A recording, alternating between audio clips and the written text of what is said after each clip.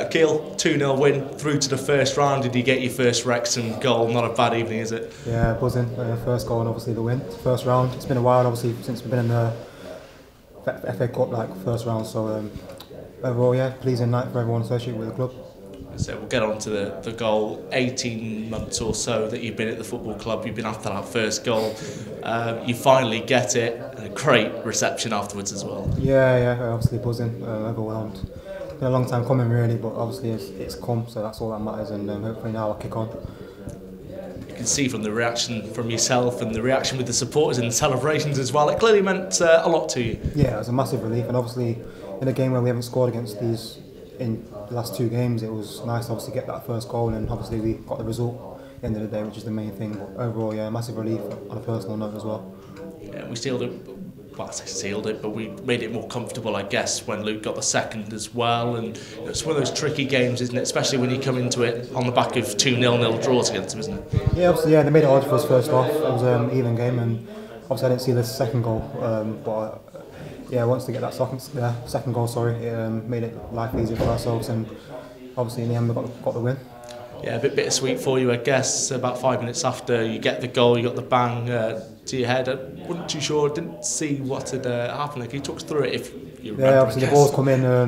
The lad's obviously he's cleared it, but he's elbowed me at the same time. It weren't obviously on purpose, I don't think, but obviously he's caught me, and it's fair. I didn't know I was bleeding until the keeper said, and obviously he called the physio over, and then yeah, it's just one of them things that happens. But I'm fine now, that's all that matters, and we won. So yeah, I guess the message from the squad has been that you all trust each other, you all back each other. So when you go off the field, I guess you've got that trust in the squad and in the boys on the pitch that they'll get the job done.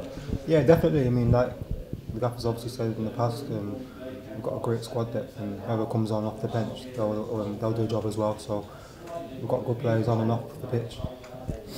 And you did touch on the fact that obviously Wrexham haven't progressed through the fourth qualifying round for the last 3 or 4 years. The last time we did, we got to the third round and took on a Premier League side. I guess there's a carrot there really for us, and the opportunity is there for us to progress in this competition and make something special for the club. Yeah, definitely. And obviously, even though they're like Western Supermare, they're not. They're a league below, I think. But obviously, it won't be an easy game. We know that every game in the FA Cup is always difficult. But we'll look for it. We're buzzing, and obviously, hopefully, we'll get just as far as we did that time against Stoke, or even further. And I guess now attention turns back to the league. We've got Chesterfield on Saturday. We've got, I think, over 600 Wrexham supporters who've got tickets already. That's not including the ones who will decide to go, I'm sure, this week. It's going to be a big occasion for us, but 3 points is the goal, I guess. Yeah, definitely. Every league game, 3 points is the main aim. Be a good turnout on Saturday, and obviously we'll have a good following, like you said. So yeah, everyone's buzzing, looking forward to it. Hopefully another 3 points for us on the road. Cheers, Gil. Cheers.